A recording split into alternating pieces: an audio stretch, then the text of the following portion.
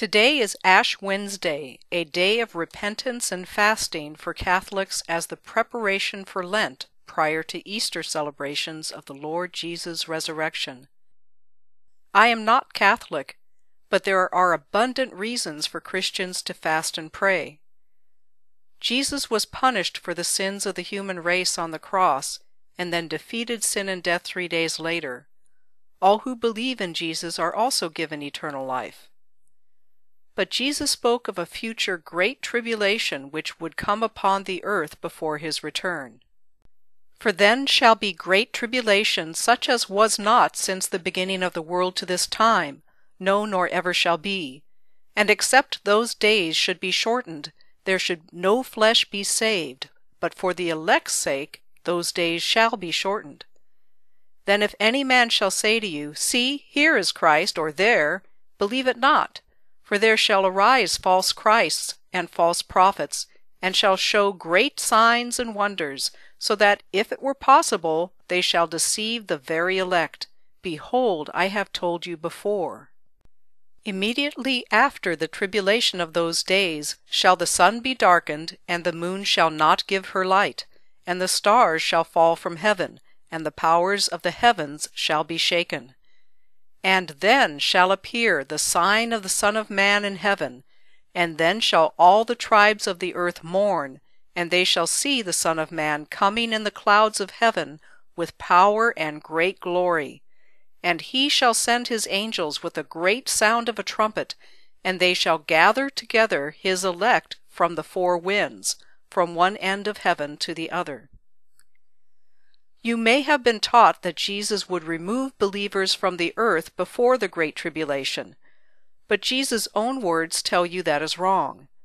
Just because people have taught you false doctrine, don't give up on Jesus, who is the way, the truth, and the life. But you have an unction from the Holy One, and you know all things. I have not written to you because you know not the truth, but because you know it, and that no lie is of the truth. Who is a liar but he that denies that Jesus is the Christ? He is Antichrist that denies the Father and the Son. Whoever denies the Son, the same has not the Father. He that acknowledges the Son has the Father also. Sadly, many Protestants have called the Pope and Catholics the Antichrist. But Catholics believe that Jesus is the Son of God. Muslims do not. Muslims only recognize Jesus, who they call Isa, as a prophet. They deny Christ's deity. Muslims believe that it was not Jesus who died on the cross, but Judas, the son of perdition. Babylon is the mother of harlots. The most vicious practice of the Babylonians is the following, wrote Herodotus. Every woman in the country must take her seat in the shrine of Aphrodite, and once in her life consort with a stranger. And only when she has been with him and done her service to the goddess is she allowed to go home. All the women who are tall and beautiful are quickly released, but the unattractive ones have to wait for a long time before they can fulfill the law. Some of them have to wait 3 or 4 years. According to Zechariah 5:8-11, this wickedness of women would be flown into a new base. This new base is that which the Kaaba in Mecca sits on, making Saudi Arabia the whore of Babylon. And on her forehead was a name written, Mystery Babylon the Great, the mother of harlots and abominations of the earth. And I saw the woman drunken with the blood of the saints and with the blood of the martyrs of Jesus. I will tell you the mystery of the woman and of the beast that carries her, which has the 7 heads and 10 horns. The 7 heads are 7 mountains on which the woman sits, and these are 7 kings. 5 are fallen, and 1 is, and the other is not yet come, and when he comes, he must continue a short space. And the beast that was, and is not, even he is the 8th, and is of the 7, and goes into perdition. Kings here is Basilius in Greek, meaning power base. Nimrod founded Babel, in which worship of the moon began. His son Merodach further perverted it. 2 Kings 17. Shalmaneser king of Assyria took Samaria, and carried the northern tribes of Israel into Assyria, and replaced them with men from Babylon and other foreign cities who worshipped the moon god and other pagan gods. Nebuchadnezzar and his sons continued to worship the moon. Rome ruled while John wrote, and it was conquered by 410 AD. Muhammad had a following from 610 to 632 AD, uniting the Arabs. He had various successors, and one of them moved the capital of the caliphate to Baghdad, 65 miles north of Babylon, in the 800s. The religious beast, which has worshipped the moon god since the days of Nimrod, is now called Islam. The last Muslim empire, or caliphate, was the Ottoman Empire that lasted from 1299 to 1923. They backed Germany in World War I and suffered partitioning after the war. This seventh head is the head with the fatal wound which was healed. Worship of the moon god was always the dominant religion of Mesopotamia. The moon god was worshipped by praying toward Mecca several times a day, which had a temple to the moon god with an idol of black stone set in the wall of the Kaaba. Fasting for the month which begins and ends with the crescent moon, and gathering on Fridays for prayers were pagan rites practiced by the Arabs long before Muhammad was born. In the 1950s, a temple to the moon god was excavated at Hazor in Palestine. 2 idols of the moon god were found. Each was a statue of a man sitting upon a throne with a crescent moon carved on his chest. Several smaller statues were also found, which were identified by their inscriptions as the daughters of the moon god. These are named in the Quran and called the Satanic verses by Salman Rushdie. The moon god's name, Sin, is a part of such Arabic geography as Mount Sinai and the wilderness of Sin. The moon god's name was Sin, but his title was Al-Ilah, the deity, meaning that he was the chief among the gods. While they worshipped 360 gods at the Kaaba in Mecca, the moon god was the chief deity. Muhammad threw out all the other gods at the Kaaba except for the moon god, and united the Arab tribes to worship Allah. Haran in southwest Turkey was also noted for its devotion to the moon god. For more info, read Islamic Invasion by Robert Morey. The swastika came to be identified as the oldest Aryan symbol by several writers in the late 19th century. Aryan means noble. In the 1930s, Shah Reza Pahlavi admired Hitler and the concept of the Aryan master race. In 1935, the Shah changed the name of Persia to Iran. In Persian, Iran means land of the Aryans. The Allies disrupted their relations after World War II, but by 1970, West Germany was the European country with the largest Iranian expatriate community.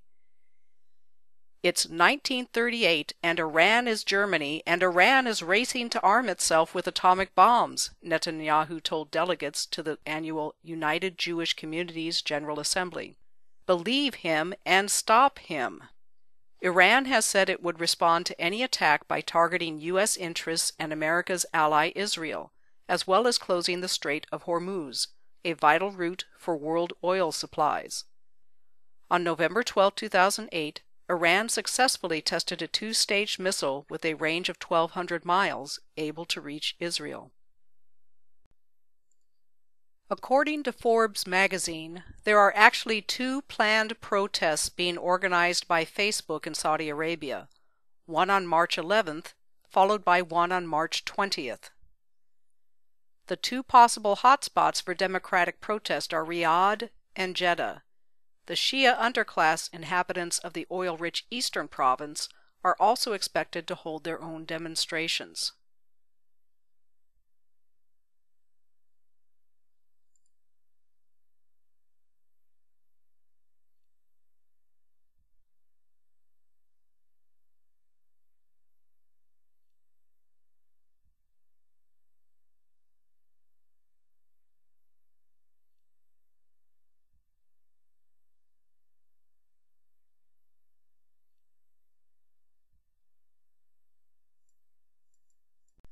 Revelation 17:15-18. The waters which you saw where the whore sits are peoples and multitudes and nations and tongues. And the 10 horns which you saw on the beast, these shall hate the whore, and shall make her desolate and naked, and shall eat her flesh, and burn her with fire. For God has put in their hearts to fulfill His will, and to agree, and to give their kingdom to the beast, until the words of God shall be fulfilled. And the woman which you saw is that great city which reigns over the kings of the earth. Saudis are primarily Wahhabi, and the Sunnis and Shia detest them. Saudi Arabia must fall for the Sunni Shia caliphate to be realized. It doesn't take much to light an oiled field or derrick on fire, but it sure takes a lot to cap them again. The Iraqis set over 600 oil wells on fire. More than 10,000 workers from 37 countries were called in to assist in well control. Resources necessary to extinguish and cap the wells included 361 water lagoons, each with a 1,000,000-gallon capacity, 450 kilometers of water piping, and more than 5,000 pieces of heavy equipment. Kuwait spent an estimated $1.5 billion on the firefighting effort alone. Conservative estimates of the total economic cost of the occupation to Kuwait are in the range of $30 to $50 billion. Babylon the Great is fallen, and is become the habitation of devils, and the hold of every foul spirit, and a cage of every unclean and hateful bird. For all nations have drunk of the wine of the wrath of her fornication, and the kings of the earth have committed fornication with her, and the merchants of the earth are waxed rich through the abundance of her delicacies. And I heard another voice from heaven saying, Come out of her, my people, that you be not partakers of her sins, and that you receive not of her plagues. For her sins have reached to heaven, and God has remembered her iniquities. Reward her even as she rewarded you, and double to her, doubled according to her works. In the cup which she has filled, fill to her double. How much she has glorified herself, and lived deliciously. So much torment and sorrow give her. For she said in her heart, I sit a queen, and am no widow, and shall see no sorrow. Therefore shall her plagues come in one day, death and mourning and famine. And she shall be utterly burned with fire, for strong is the Lord God who judges her.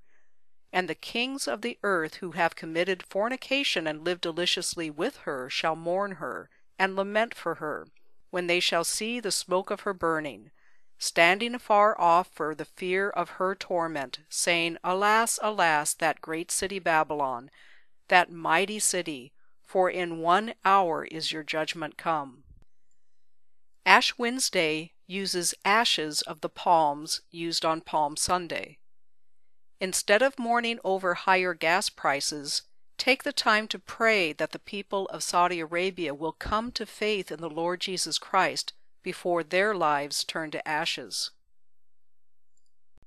During World War II, the Saudis supplied the Allies with large supplies of oil, but there were strings attached.